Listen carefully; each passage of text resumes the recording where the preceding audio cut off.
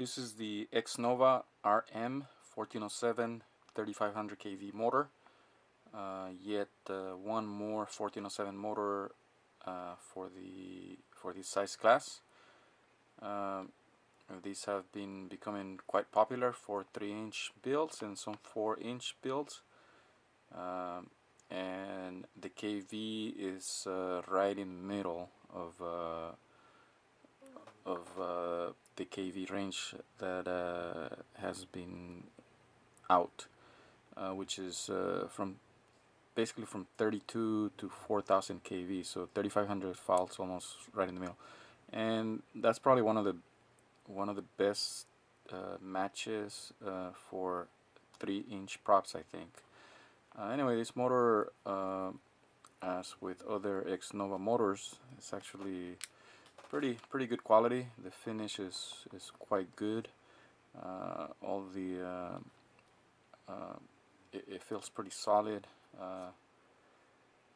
The build itself is pretty much standard as far as the shaft is been pressed in. There's a set screw right there, but that's quite tiny, so XNOVA doesn't really provide a lot of information as to what kind of magnets they use, or pretty much not that much information. If you go to their website, they do list the motor, but not much information on it. There's a truss table there, but from my test I couldn't really match what they had there. So but anyway, overall the motor is pretty well built. So you can see the magnets they're not arc magnets, they are square magnets, but for this size motor, and because the magnets are so narrow, the arc magnets, they'll be better, but you know, it's not a, I don't think that's gonna cause that much of a disadvantage as far as performance. Looks like the laminations are 0.2 millimeters. Kind of looks like that. I didn't have time to count how many there are, but they certainly look very close to 0.2 millimeters. And the stator itself, let's see if it's actual. Yeah, looks like it's 7 millimeter stator, and the windings, from what I can see, is that they are single strand wire. So motor weight is gonna be 16 grams, about 16 grams, 15.9, 16 grams, and that includes these wires, which are a little bit long. So these are, let's see, about 105 millimeters worth of wires. So you know, if you trim those, you probably end up with next a little bit less weight, maybe 0.3 grams or so, not much. So overall, pretty conventional configuration for this motor. So let's see how it performs on the thrust stand.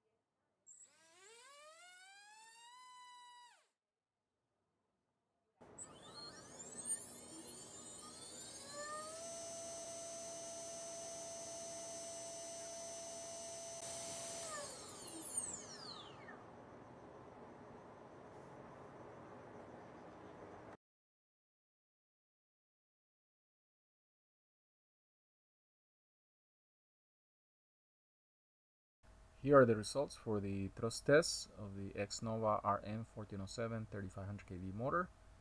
This motor was sent in by RC Group's member Bailey, so thanks for sending it on loan so I can test it and put it through its through the paces and see what it can do and share the information with you guys. So thanks to Bailey for sending the motor. And also this Lumineer prop 3040x3 was sent in by a YouTube viewer who wanted to find out what the prop performance was. I didn't have this prop, so that's a welcome addition. I'm gonna add it to the test roster on future motors, so I'll be also testing it. As you can see, this motor performs quite well on the popular props, the Team Racecraft 3030x4, HQ, and the Rotor X. The results are pretty good. One of the props that really shows the motor's performance on this size is this Rotor X 3040x3. So 600 grams. It's quite respectable. Keep in mind, guys, that these tests I keep the voltage at 16 volts. So that really puts a lot of stress on the motor. So the load, the amps are always gonna show quite high on the static test. Don't let that scare you. That's just static. It doesn't mean you're gonna see these amps in flight. In flight, it's gonna be a lot less. I always say it's gonna be around 25 to 35 or so percent less. That's just an approximation. It could be a little bit more, it could be a little bit less. So just keep that in mind. Okay, as we go on to larger props, the 3.5-inch props, again the motor keeps performing quite well, 646 grams. Then here comes the larger prop, the 4045 4-inch prop, gen fan. This one really puts a lot of load on the motor, and looks like this motor can handle it quite well. 735 grams at 23.5 amps. And then I also went ahead and tested a 5-inch prop, but for this one I did lower the voltage to 14.8 because this is just a very large prop for this motor. But just wanted to see what the motor could do, and it just kept spinning, and I mean it reached in the 800s, so 860 showed on the quick stab. I didn't want to keep it for too long, so I was able to read 863 grams at a rather high amperage. But I think this prop is a little bit too big for this motor on 4S. The KV is just too high for that prop. Perhaps on a 3200 kV, the 5-inch prop would work best, but for this motor I don't think it's a good match. Though I think I've seen people say that they're running a 5-inch prop on the Brother Hobby 1407-3600. I just find that to be kind of overpropping the motor, so just use a larger motor for that. But anyway, if you want to use it, let me know how. I'd like to know how it works. Well, the inevitable would be to compare this motor to the king of the 1407s, the Brother Hobby. So let's see how they compare with some of the common props. Let's see, I tested the Gen Fan 3035 on both, so performance is pretty close. 516 versus 535. The team racecraft, again, pretty close, 524 and 553. So it looks like the XNOVA is just lagging just a little bit behind, probably due to the difference in KV values for the motors. But as we go to heavier props, you know, a little bit props with more pitch that put more load on the motor, we can see the gap is getting closer, you know, with the Rotor X 3040x3. I mean, it's almost identical performance. And then as we move on to the largest prop that I tested on the Brother Hobby, the GenFan 4045, again, pretty close performance, 735 versus 748, although the Brother Hobby is slightly more efficient. It's only using 21.6 amps, so whereas this one 23.5. Not a big gap. You know, it's pretty close. I mean, practically about the same. So very close performance between these two. So it looks like this XNOVA is turned out to be a pretty good motor, pretty capable. So this one would go pretty well on on any 3-inch build. So overall, pretty good results for this motor. So hope you guys find these results, these tests useful. And as always, check back soon. I'll have some other tests coming up.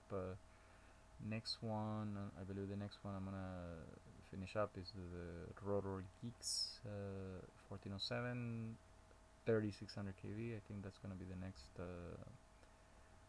next test I'll put up.